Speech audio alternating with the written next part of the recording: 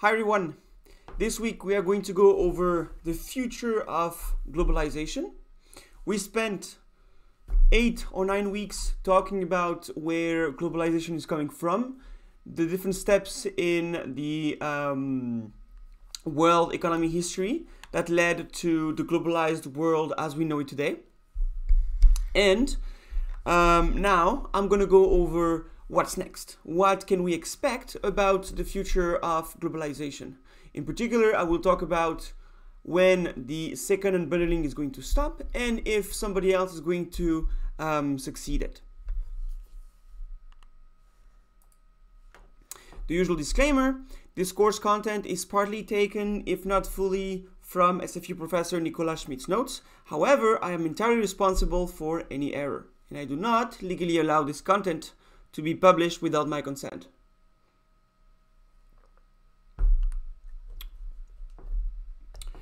So, spoiler alert, after a second unbundling, we might expect to see some sort of a third unbundling.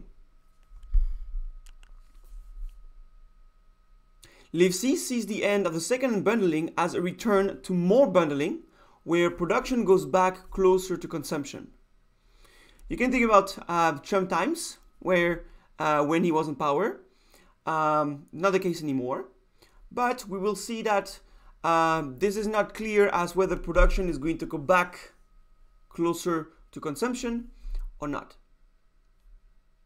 Especially now Biden is up, they might be there might be the end of trade wars and other things like that. So I'm going to go over 3 different forces that are going to be active from that one. We have forces that may deepen or slow down the second unbundling. I'm going to talk about the third unbundling. In particular, this relates to lower face-to-face costs.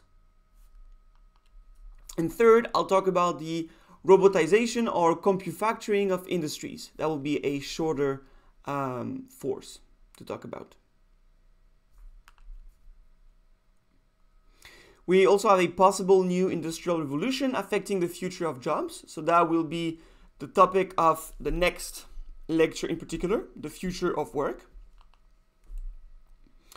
And the robotization is likely to have large impacts on international trade and on economic policies in developed and emerging countries. So, in this first forces that may deepen or slow down the second unbundling, I will distinguish 5 sub-forces that may either deepen or slow down the second unbundling. ICT costs. So going back to Metcalfe's, Moore's, and Gilder's law. Transportation costs, that is more related to the first unbundling, but we're going to look at how their evolution now is going to deepen or slow down the second unbundling. Barriers to trade. Issues related to production, and if there are issues related to production, we are going to go over issues related to consumption or to demand.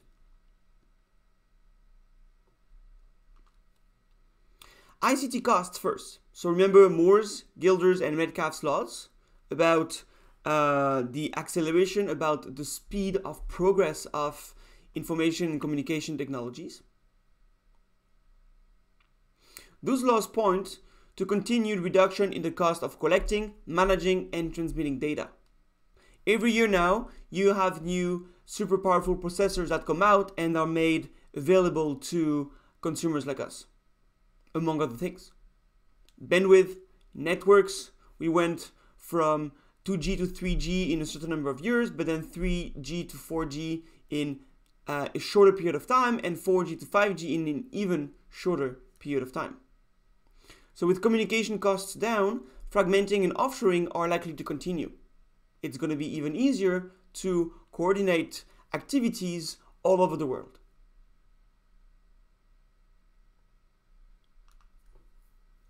But lower IT costs also imply more computing power, which also implies more automation, more robots, and maybe less need to rely on cheap labor. So there might be less offshoring because you don't need to go to another country to get cheap labor. You don't need labor anymore, maybe, or not as much. And so there might be more onshoring. So the production might go back to the country that is where the firm is located. So we have two different forces that act in opposite direction.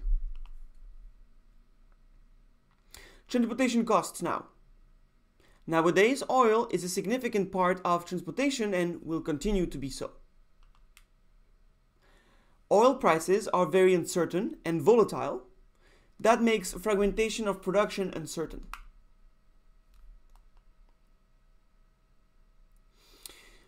In the 1990s, when the second unbundling started, we were in a period of falling oil prices following the oil shocks from 74.75 and 79.80.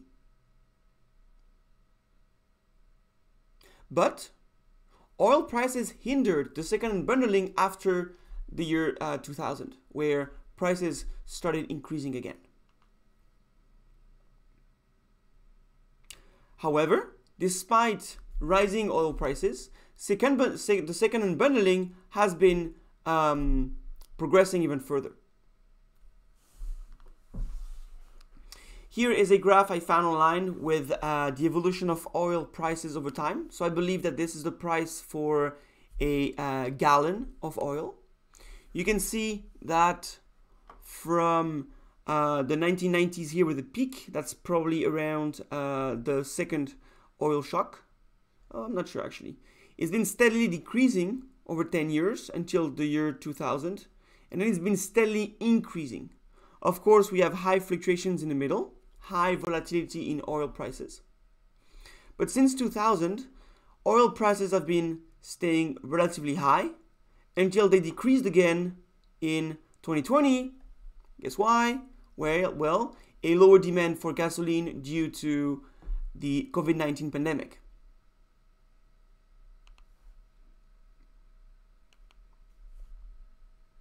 If you want to see more about the trend of other prices, you can check this website. The link is right there.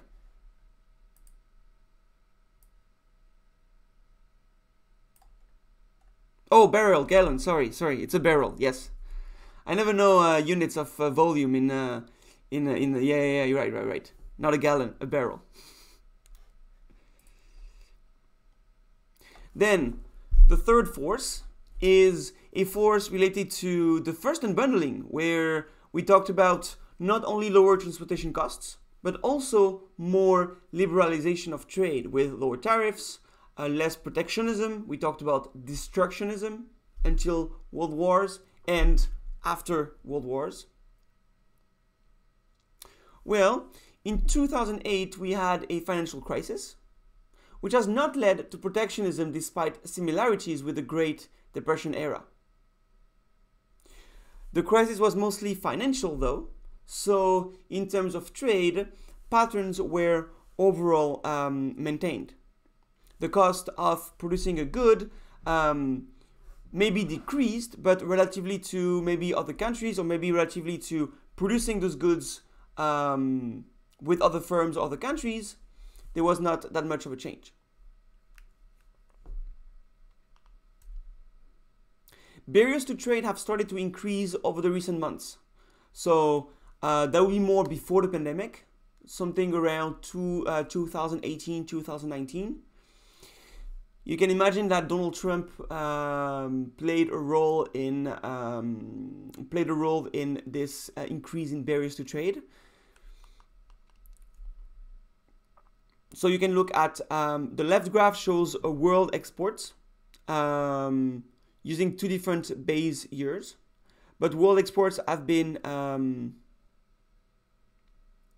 decreasing lately.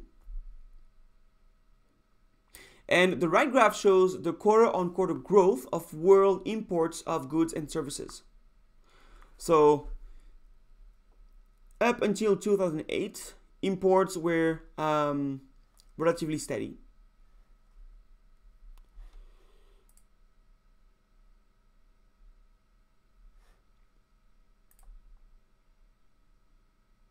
So world trade climbed back to pre-financial crisis levels after a few years without widespread protectionist policies.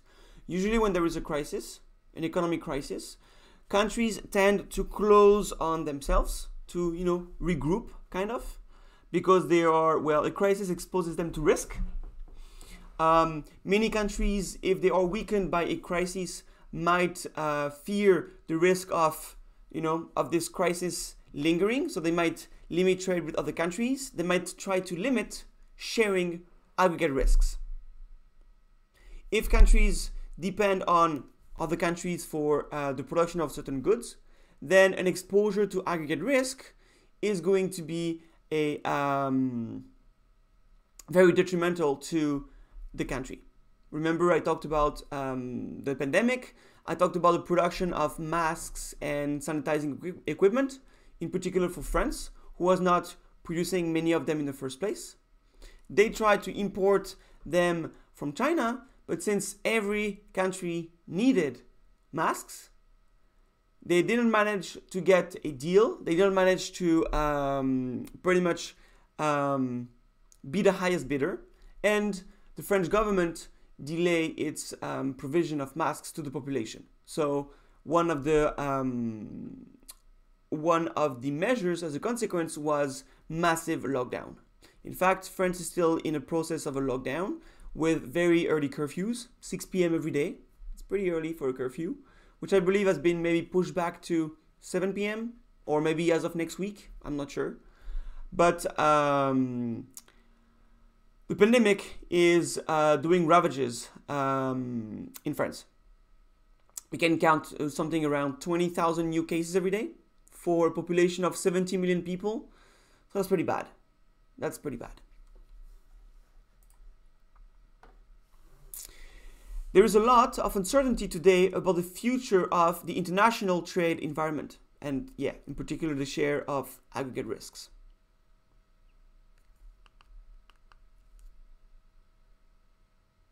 So those numbers are from the 2008 financial crisis. Maybe in 1 year or two, we will look at the recent figures using the around the pandemic, just to see if numbers got better over time.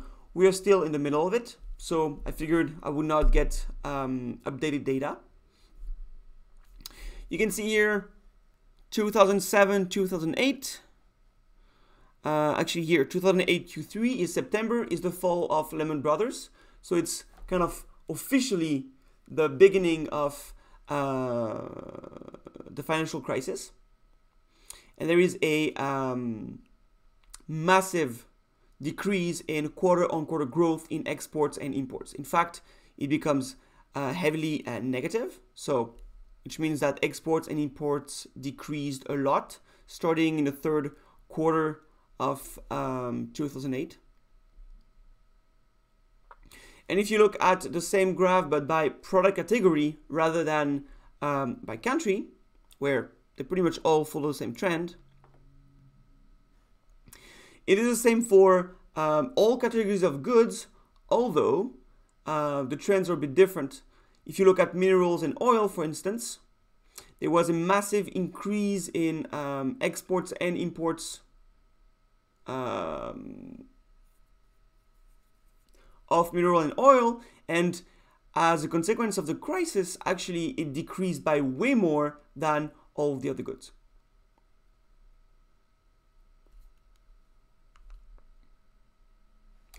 So, still talking about protectionism and trade, maybe that slide might be a bit outdated, but what will the current trade war between the US and China do to supply chains? So there was more of a trade war when Trump was in power, in particular with his communication strategy, where he would, he would trash talk a lot, and some countries would not take it as a joke, would take it rather seriously, and would lead to a trade war. Will it make firms stay in China because they have invested there? Will it induce firms to shift back production in the US to avoid dealing with tariffs? Or maybe it will make them shift production to other countries where still labor is cheap, like Vietnam, Cambodia, to avoid tariffs, particularly coming from China.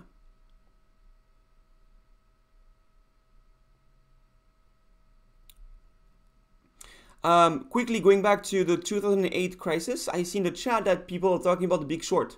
Great movie. Watched it many, many times. I love the actors. I love Christian Bale, among others. But the movie is great. It gives you a rough idea of what exactly happened in 2008. It doesn't get into the very intricate details of how it created this snowball effect, although rather quickly when they talk about derivatives, which are side bets. So in particular in the movie there is a scene with Selena Gomez, which is at the casino table, and she is talking about having a good winning streak, and she says, I have a good winning streak, I'm going to keep betting. And then Richard Thaler, which is a experimental economist, I believe, or experimental psychologist, very famous, talks about the gambler's fallacy. Let me talk about this now quickly because it's a interesting phenomenon. Let's say you flip a coin 10 times in a row, fair coin, and the 10 times you get heads. Pretty nice. What is the probability that the 11th time you're going to get heads again? Any answer in the chat? So I see very low, but I also see 1 out of 2. So the answer is 1 out of 2, because each throw is independent of the other. Whenever you reset, again, your coin is fair, so you will have a 50% chance. The fact that you got 10 heads in a row before happened with a low probability, but the probability was not 0. You could call this lucky if heads was a win for you, or you could call this unlucky if heads was a loss for you. It is the same thing when you play poker. If you feel like you've been on a winning streak because you've won a couple hands, you won hands a couple times in a row, every time the cards are reshuffled, either by a machine or by a dealer who knows how to shuffle them in a pretty good way. So every time cards are reshuffled, in principle, it resets all of the probability of you winning, whether you have a good hand or not. So many people, especially at the casino, who play, on the gambling machines, feel, oh, this machine is hot, like it's making me win.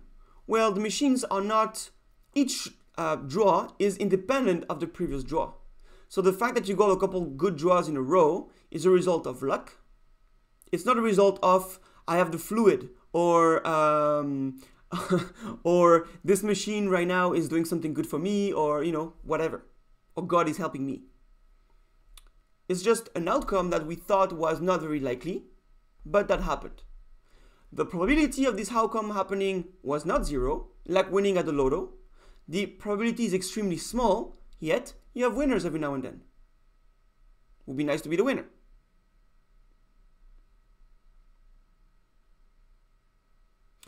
You could call this the law of large numbers, but it's not exactly what it is. The gambler's fallacy is about this belief that you're going to win in the next one.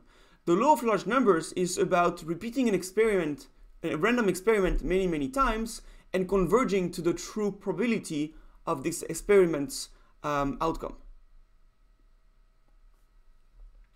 It's a bit different. Okay. But yeah, The Big Short is a very good movie to talk about roughly how things unfold back then.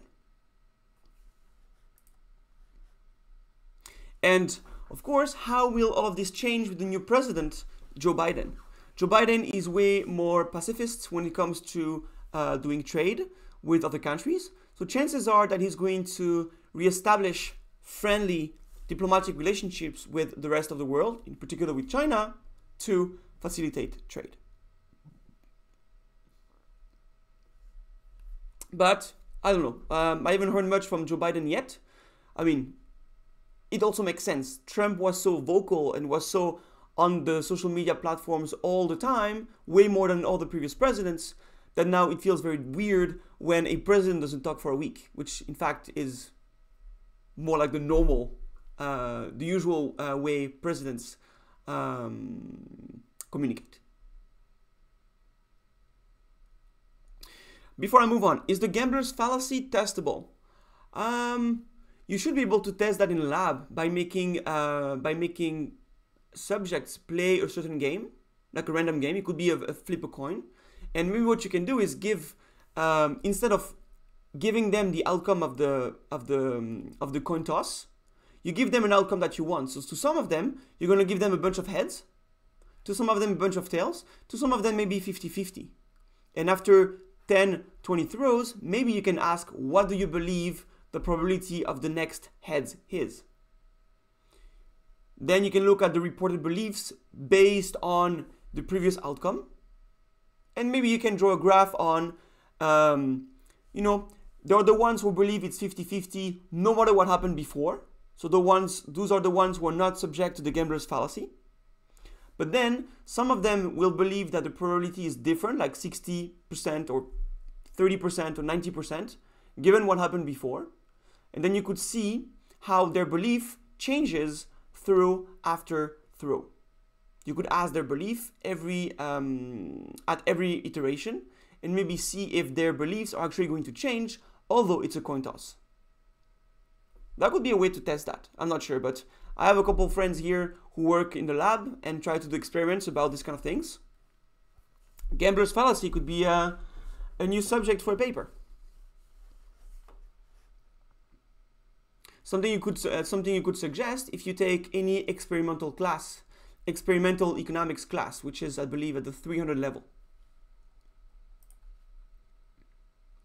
Now, the last two forces are related to production and to consumption or demand. Regarding production, we have climate change, or more generally, natural disasters.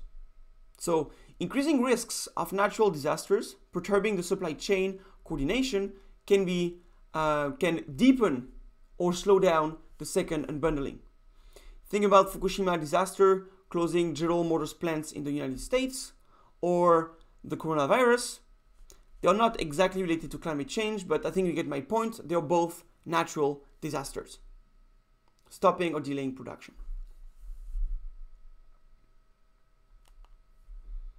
Smaller differences in wages around the world.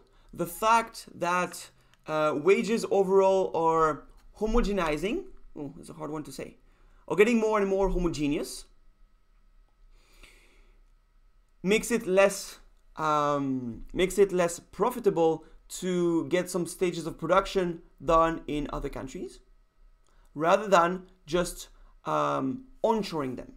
You still have to pay for transportation cost, but if the difference in wages is not that big, you might as well onshore some of your production.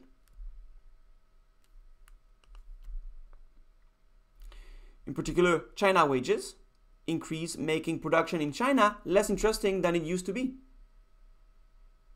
In fact, I believe in China now, 300 million or maybe now 500 million of Chinese people live exactly the way we live in terms of income per capita and so on. And the same will be happening in other parts of the world. In fact, many international trade models are predicting the equalization of factor prices.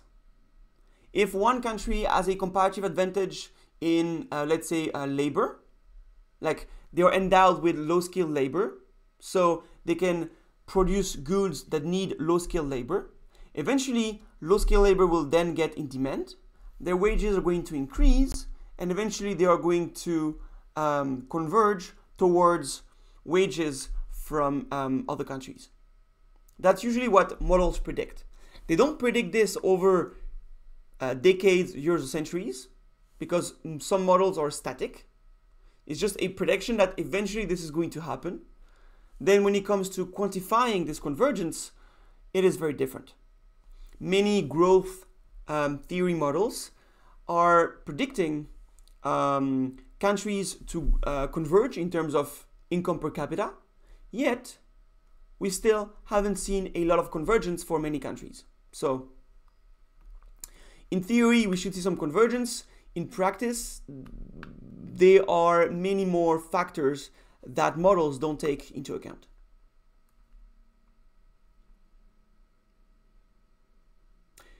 It's true. 600 million Chinese people still live with less than 200 Canadian dollars a month. I mean, I didn't know about this figure, but it's true that there are two Chinas. It's true that in deep rural China, they still barely have any cars.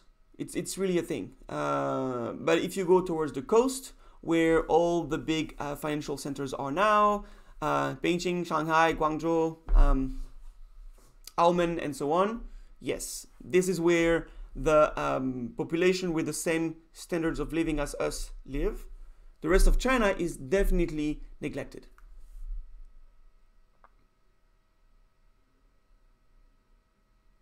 Same with the Indias and Americas. I totally agree. What about robots? Cheaper and more efficient robots make the location of production less determined by supply consideration. The first robots were expensive and specific. You know, it takes time to engineer the first robots. Once you know exactly how to program them and how to produce them, this is the kind of good which becomes cheap to produce. But it's always a huge cost to come up with the robot that is going to perform the task you need. Kind of like vaccines. Coming up with the vaccine is very expensive. Replicating vaccines once you have one is super easy. It is typically a sector where we have economies of scale. Making the first vaccine costs millions of dollars in terms of research, maybe billions. Making the second vaccine doesn't cost much. The second vaccine costs, I don't know, how much does it cost to make a vaccine? $2? I don't even know. Literally just buy the needle, which is probably very cheap to make, and put the liquid in it. So the marginal cost is very cheap, it's very low. So the more you produce, the more the average cost will decrease. Internal economies of scale.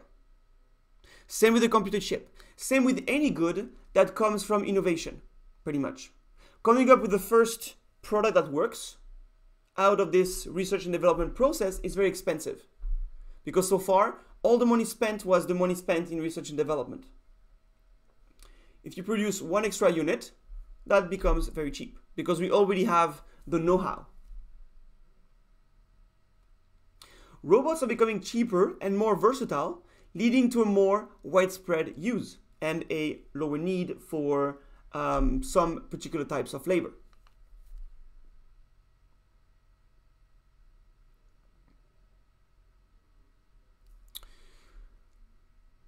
In the chat, somebody's talking about the movie Vice with Christian Bale again. Very good. I like Vice as well. You should watch Vice too. Same director, same actor. Last point about the issues related to production, 3D printing. Fewer pieces are needed to be assembled thanks to 3D printing and other technologies, which decreases trade in intermediate products. If you need intermediate parts for your car, like specific parts for the door, the glass, and so on, some of them can be already assembled using 3D printing rather than asking different factories to produce them and assemble them.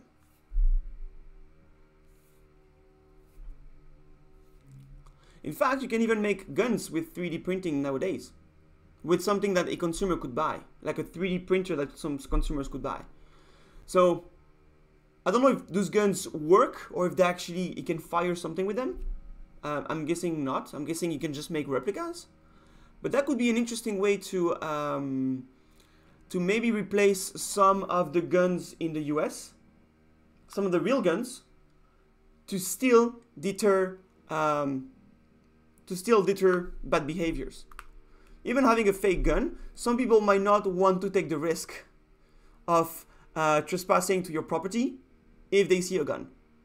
It could be a fake one or a real one. If it's a real one, that's going to be bad. So maybe just having a fake one could be enough to deter such behaviors. Technological changes are making the supply chains shorter, less production stages, and less reliant on low-skilled labor. Interestingly, it also makes the distribution chains shorter.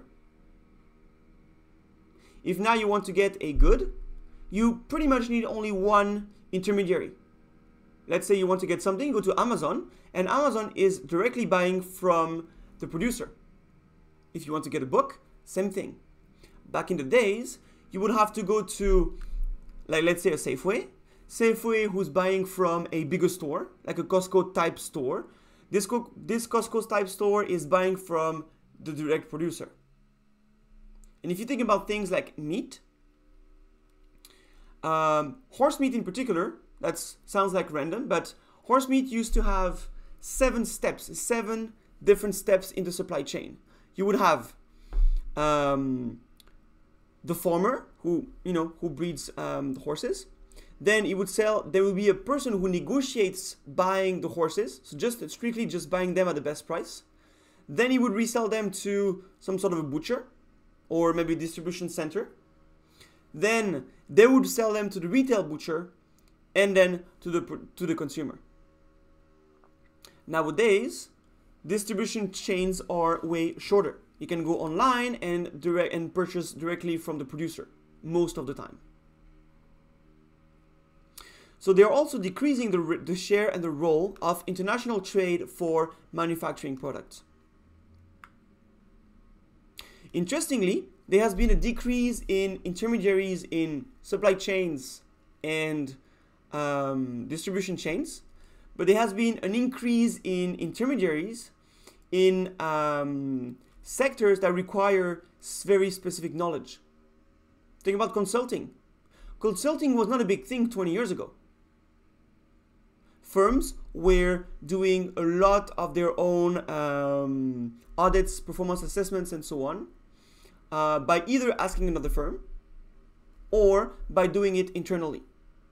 Now they go to another firm who has different sorts of specialists that are going to do it for them.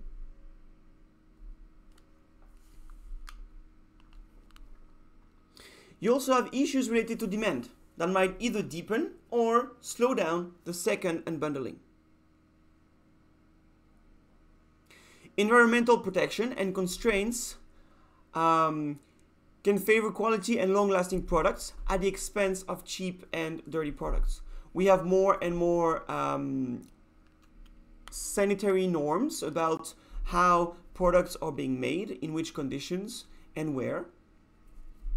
There have been more and more environmental regulations that are going to favor quality and long-lasting products. Customization of products as well. It is increasingly easier and cheaper to produce any good specifically to each consumer's taste. Of course, I'm not talking about you getting your tailored iPhone, but I'm talking about getting maybe an iPhone with a specific design, and many designs can be proposed, although the hardware inside of the iPhone is still the same.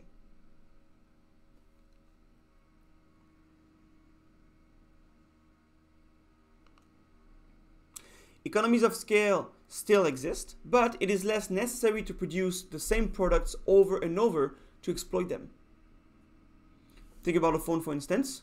You can just change the case or a couple things here and there, and you can still benefit from economies of scale. With customization, it is more important to be near the consumers. So there is a tendency to maybe relocate, to maybe rebundle production and consumption for these types of goods. Technology makes it possible to rebundle production and consumption. What about planned product obsolescence? Have you heard of this? I think most of you have by now. This is not that recent anymore. 15 years ago, it was a rather recent phenomenon. I remember I heard about it the first time with the increase in personal printers at home. So you would buy a printer that maybe also is a scanner for your own for your computer. So a lot of people, I remember, at least around my hometown, would have a printer. They would change ink every now and then. It would be relatively expensive, but you can print a lot of things with it. But after 6 months or a year, your printer would start to fuck up. one copy out of two would be like weird, like it would be like the paper would be jammed, or the ink would not print correctly, or there would be problems like this. This is called planned obsolescence. Because those goods are durable, if you buy a printer, you should expect to at least use it for 5 years, or at least back in the days. Producers know that once you get a printer, you won't come back to the store for a while. So in order to make you come back, they make their product non-durable. They plan its obsolescence. Among other devices, they use chips that they put behind the printer, back then at least. Now I think it's illegal, at least in Europe, I believe it's illegal. This chip would pretty much make the printer fuck up or break down after, let's say, 1,000 copies being printed. So it's planned to break eventually. So that you're like, oh, the printer doesn't work anymore, I'm going to buy a new one. Same with phones. Many phones have planned obsolescence. There was the case for some batteries. So maybe not for the new iPhones, I'm not sure. I'm not an iPhone guy. But back in iPhone 3, 4, and so on, your battery would have to be charged, let's say, every day at the beginning. And this moved onto charge every hour or charged every half day. So the battery would naturally decay faster than the producers can make it last, pretty much. So there are different reasons, of course. One of the reasons is, as you update your system and you get new apps, it is more demanding in resources. So your battery automatically is going to spend more resources just to run the more recent apps. But there was also some hardware inside the phones that will make the phone not durable. Now it's less obvious. They don't use obvious chips or hardware like that. What they use, however, is updates. After 1 or 2 years using your phone, they say, oh, you have to update your operating system. And once you do it, they say, your phone is too old. You cannot update your OS in 3 months or in 1 month. You won't be able to text anymore. You won't be able to use Messenger anymore. You won't be able to use WhatsApp anymore. And this is how they get you to buy a new one. So, planned obsolescence is becoming less acceptable because consumers are also being aware, they're getting aware that producers, especially of technology, can make their stuff last longer. They can make it last longer. They choose not to make you go back to the store.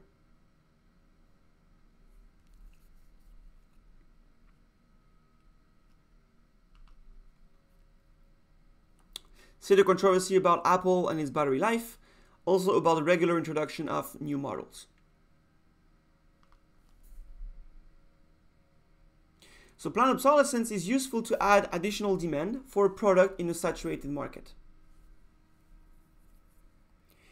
I can think about microwaves. It sounds silly, but back home, we changed microwave. My parents changed a microwave maybe in 2005 or something like that. It's a microwave we got from, I believe, my grandmother, who died in 2001. Yes. And she had that microwave for easily 15 years as well. So of course the microwave doesn't have many functionalities, but the maximum power, the maximum heat you could put in microwave was still high enough to heat up everything you needed. Now you change microwaves every 4 or 5 years, yet technology is better. So if you buy a simple microwave, how come it doesn't last as long as it used to?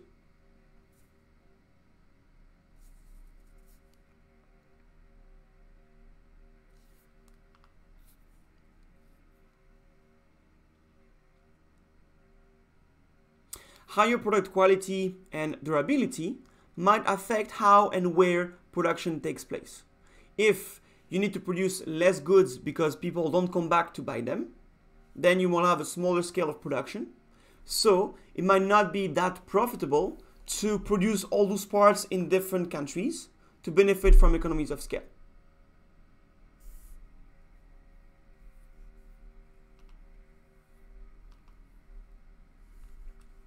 Overall, consumers' demand for higher quality and more durable products that are specific to their individual tastes may also contribute to affect the second unbundling.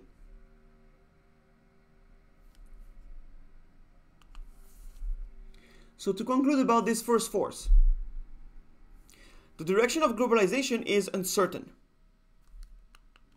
We have technological changes that make unbundling increasingly cheaper, but increasingly unnecessary. Less need for workers abroad. We have political forces that make countries increasingly nationalist, for some protectionist. So we have to be careful about that. We have consumers who are being increasingly torn between buying more and cheaper products and their impact on the environment. More and more people, although it's a small number, are willing to pay a higher price for a good if it means a higher production quality, in the sense an environmentally friendly production process, or better working conditions for workers, for the workers that produced the good.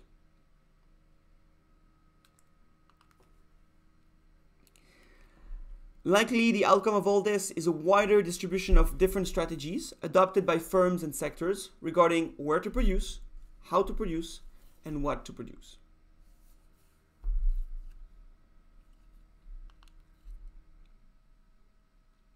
That might be a problem for emerging and developing countries, which are the countries usually that developed countries turn to, in particular for cheap labor. If cheap labor is not that necessary anymore due to technology, political forces, and so on, then those countries might lose appeal and they might have a harder time to develop.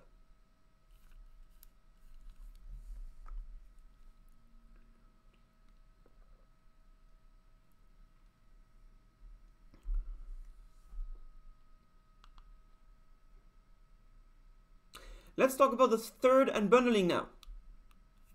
So, first unbundling, lower transportation costs due to the steam revolution and liberalization of trade. Second unbundling, decrease in communication costs due to the ICT revolution. Gilda's law, Moore's law, Metcalfe's law show you how fast communication and information technologies are innovating and progressing. Third unbundling is about face-to-face costs. In the second unbundling, communication is easier, but face-to-face is still necessary. So you can send one of your engineers to another country, and this engineer is going to show them how things are done. Is going to transmit the know-how. What if the face-to-face constraint is relaxed by technology? And this is where we are headed right now. Telepresence makes widely separated conference facilities look like everyone is in the same room. You can take a look at this picture here, where we have 3 screens at the end of the table, and it makes the table round, and it looks like those 4 people on these 3 screens are actually sitting on the same table. That's this one in particular is Cisco's telepresence technology.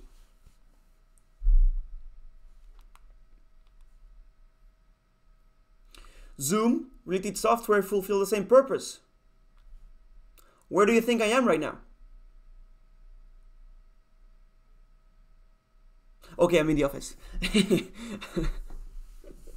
On a beach, yeah, with my green screen.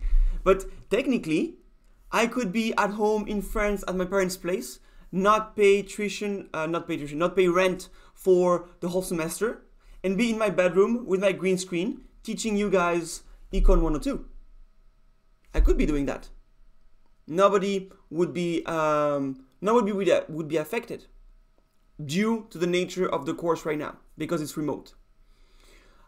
The university is planning to go back to in-person teaching. So definitely then face-to-face costs will, the face-to-face constraints will be back.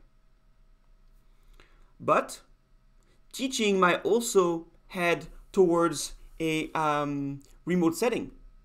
I would not be surprised if some universities propose the same course taught by two different professors, where one of them is in person and the other one is a remote version. The same content could be taught, but they could get more attendance by attracting all of those people who want to study from abroad. Why not? That would be a good thing for universities if they want to keep milking those international students' tuition fees. I'm not going to suggest that to my department, but I would not be surprised if they decided to do it.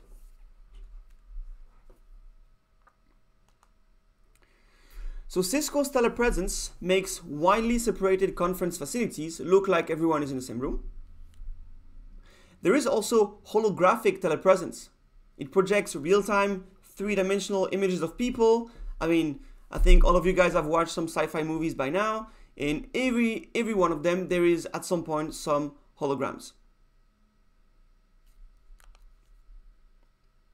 In fact, holograms was used by one candidate in the presidential election in France in 2017. You can click on this link to see how this looked like. Jean-Luc Mélenchon is the, how can I best describe him? He's a lunchbox. I mean, they're all lunchbox, I suppose. He represents the closest thing there is to the Communist Party in France, but he's not a communist anymore. There is no such thing as a Communist Party in France anymore, or at least not that big. Right now, his party is called La France Insoumise, which is like non-surrendering France. So he's trying to rile up the young in particular and try to rile up this population and fight against the left and the right, against the big parties. But he is his ego is extremely big. So you can see online, probably you won't find subtitles in English, but you can find online some meetings where, you know, he's trying to be with the population because he's trying to be a man of the people. But at some point, somebody's touching him and he says, "Don't touch me, my person is sacred." Because he is a deputy, he's part of the parliament. And he says, "My person is sacred." It's like, yeah, this kind of guy. So he's the kind of guy who talks about revolution. He talks about the 6th Republic. So he wants to start a new republic. So I guess he wants to change the constitution. But at the same time, this guy accumulates 2 or 3 positions. We are pretty much sure that he's paid between $20,000 and $30,000 a month, 1,000 euros a month, and that he doesn't have to pay for his apartment. He doesn't have to pay for the driver, I believe, and he doesn't have to pay for most of his lunches. So, you know, it's hard to believe that such a guy is leading a revolution when he's been rich since the 70s or the 80s. Anyway, it's been on the political landscape for a while, so you can guess how rich this guy is. I saw him in real life, though, making a speech for the 2012 election. Pretty charismatic. That I have to say is pretty good. Any thoughts on Marine Le Pen? Not really. She's doing her thing. She might get to the second round again. Who knows? But everybody's against her every time. I think people demonize her more than she actually is. But I don't think she's great either. Don't get me wrong. But I don't think she's as bad as all other politicians make her to be. But that's for another time. So Cisco company produces telepresence systems that combine full-sized images of participants using plasma screens, like the 3 screens you saw on the previous picture. So Cisco provides you the whole package. You can actually check it online. It's pretty expensive, but I guess big consulting firms probably have the money to invest in at least one of these packages and have a meeting room this way. Sound channels, high precision microphones, super good bandwidth, and so on. So the idea is to reproduce a boardroom. The quality video is here to be able to read faces. Do you need to read my face right now? Not sure you do. My camera is not super HD. It's okay HD. It's basic HD. I might buy a better one later. But when it comes to work and having meetings with business partners, definitely reading faces becomes important. Have you ever heard of the TV show Lie to Me? With, what's his name? Roth. Which one? Eric Roth? Eli Roth? I don't remember.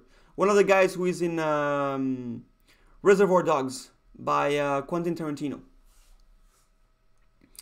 So, psychology research shows that microexpressions, split-second facial changes, and so on, can indicate whether a person is concealing an emotion or whether it's conscious or unconscious. So if you watch this TV show, every now and then they give you a couple bites of how to see when somebody's lying. I don't know how much of it is true, how much of it is statistically backed up, but things such as if you ask a question to someone and this person is looking to the far left, like up to the top right hand corner or top left hand corner, I forgot, this person is lying. Like, yeah, it could be conscious or unconscious. If this person is looking at the bottom left, then it means something else. So there are some behavioral traits that you can notice, and that might say something about whether somebody is lying, somebody is telling you bullshit, and so on and so forth. Even the position of arms in a meeting is saying something about the mindset. For instance, when people are crossing their arms, typically they are in their serious mode. More like, I'm listening, like with attention, and I'm ready to jump at you if you're saying bullshit. Like, careful, I'm on it. Whereas maybe if you have a different posture, maybe like a more relaxed posture, you might be prone to let some mistakes or let some bullshit slip. So Skype would not allow you to read faces enough because Skype's quality is not great. Zoom's quality is actually pretty good. Yeah, in general, you will need higher definition cameras if you want to read faces. So these non-verbal messages are pretty much one of the features that are going to limit the third unbundling, which are going to keep face-to-face constraints pretty binding. In particular, when it comes to business meetings, you will always get a better impression of a potential business partner over lunch, over other events, over face-to-face events. That's also why a lot of business people play golf together. They have lunch together and so on. Sounds like a cool life, but apparently a lot of people who work in the field actually get tired of business meetings and stuff because lunch becomes work. You have to be careful about the way you behave, the way you hold yourself, and so on, because there could be a contract at the end of it. Same when it comes to golfing or whatever. That sounds like fun because you're in California, you're just spending the afternoon golfing with a potential business partner. I don't know if I would like that. I'm okay with golfing every now and then, but I don't think this is the thing I would prefer to do the most. Especially thinking, oh, I have to be careful about the way I hold myself. Maybe I have to look good at golfing, where I suck. But maybe I have to look good, or maybe I have to look not good, depending on whether I want to satisfy my business partner's ego or not. That's also another, all of those things are ways to get contracts signed. Yeah, networking, exactly. Here are a couple of collaborative platforms. So there is this one called Skype for Business that includes more functionalities online, but the principle is the same. It's pretty much a Zoom. Slack, Trello, Basecamp. So I looked at them quickly and they were in blue because you can click on them. I use Trello personally. It's free. At least the free functionalities are pretty good. It's a way to build collaborative projects online. So on Trello, I can build kind of flashcards or sticky notes on the screen. I can make different sections, and then I can invite people to participate to that project. So for instance, there is a course I teach with somebody else. It's another course, ECON 220W, where we are 2 teachers teaching the course. We each teach a different content. So we use Trello to check whether week after week we are up to date. So we're gonna have week 1, lecture 1, tutorial 1. And I'm gonna have a label which is red, as in has to be done, or orange as in partially done, or green as in done. And then you can just interact on that platform to see how the project is evolving. Discord is another one. Initially used mostly for gamers. I mean, you guys have a Discord, so you know exactly what's going on with it.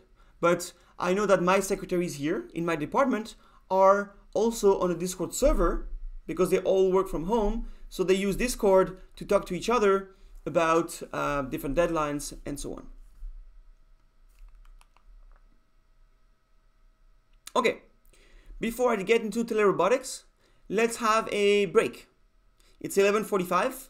Let's have a break until 11:55.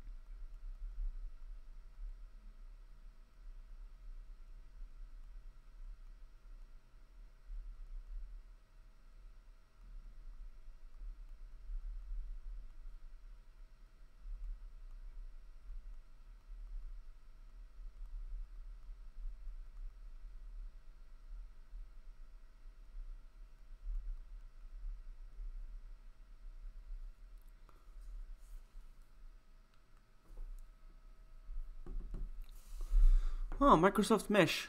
Okay. Thanks for the tip.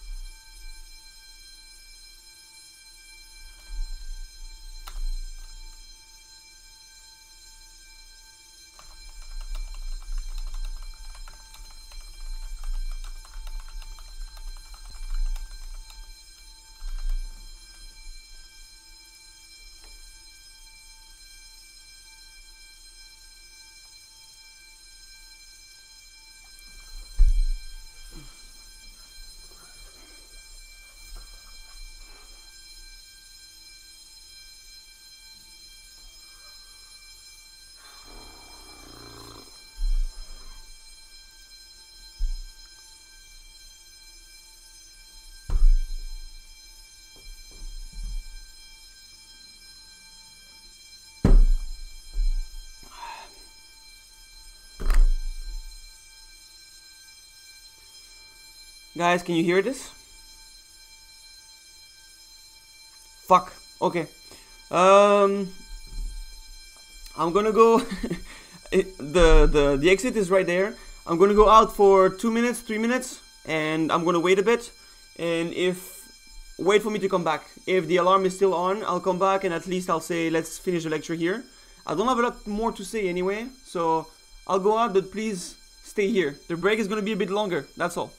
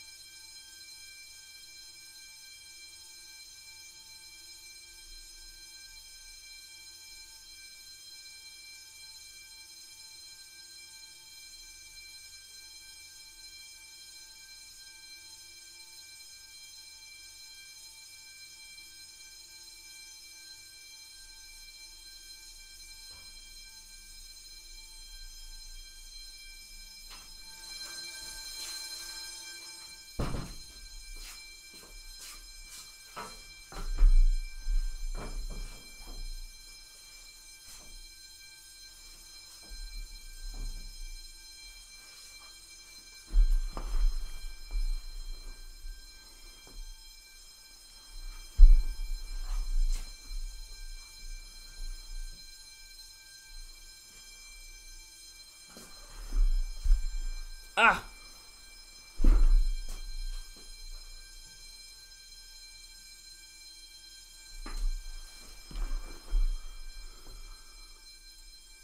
Okay, fuck this.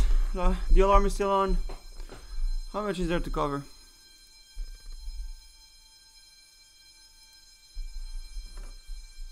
Six slides? Oh yeah. Is the alarm a big issue right now? Because I can go through the 6 slides pretty quickly, or I can let you maybe finish them, but yeah, you guys okay? Okay, thank you very much. I'll be fast. Ah, shit. No, but I'm 2 doors away from the outside. Like, I can literally leave right now. I'm right there. No, it's all good. Okay, Cisco. Yeah, Cisco is good. Oh, yeah. Telerobotics. And remote intelligence. Yeah, I don't know if I should do it.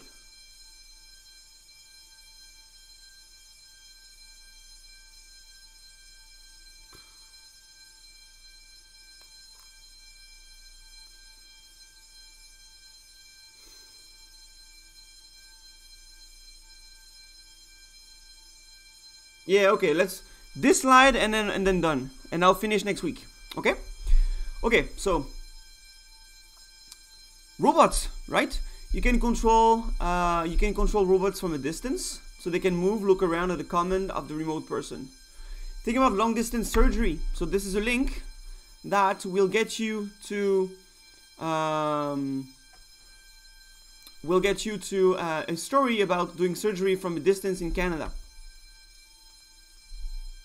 But you can also do warfare. So you know that drones these days are used by the army to drop bombs on populations. I mean, it's not supposed to be populations, but it happens to be populations in the Middle East.